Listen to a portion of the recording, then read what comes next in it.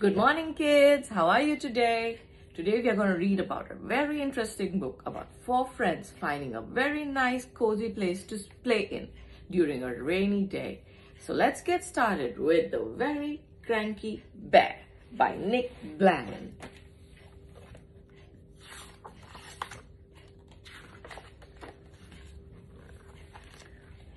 In the jingle-jangle jungle on a cold and rainy day, 4 little friends found a perfect place to play.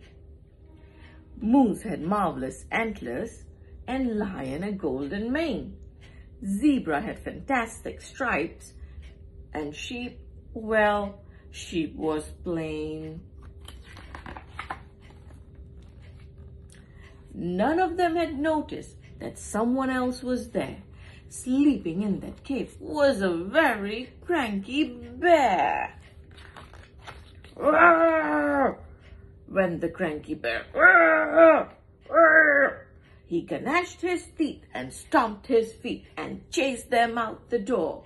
So, in the jingle-jangle jungle on a cold and rainy day, 4 little friends had nowhere warm to play.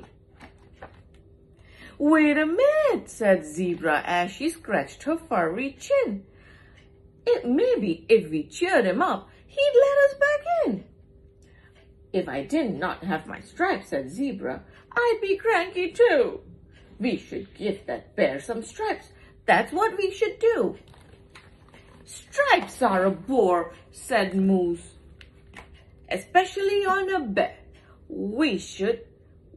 My antlers always cheer me up. We should give that bear a pair." No, said Lion. "Antlers are a bore. A golden mane like mine would cheer him up for sure."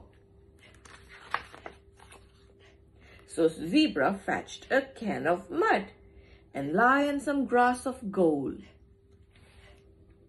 Moose got 2 big branches and Sheep, well, Sheep got cold.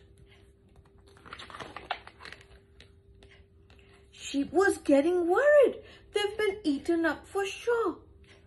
And then, from inside that cave, came a very cranky roar. Zebra, Lion, and Moose ran out, and Bear was right behind them. They hid behind the bushes where they hoped he wouldn't find them.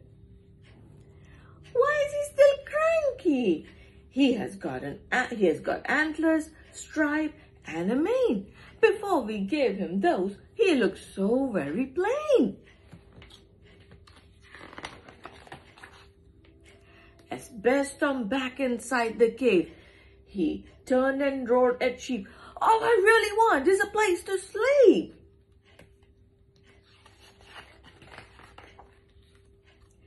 So she fetched a pair of clippers and sheared off half her wool. She stuffed it in a cotton bag until the bag was full. So she tiptoed back inside the cave. "Excuse me, Bear," she said, "would you like a pillow for underneath your head?" "Well, thank you very much," said Bear, and soon he fell asleep. Maybe he was dreaming of a plain but thoughtful sheep. The end. Thank you very much, kids. I hope you enjoyed it.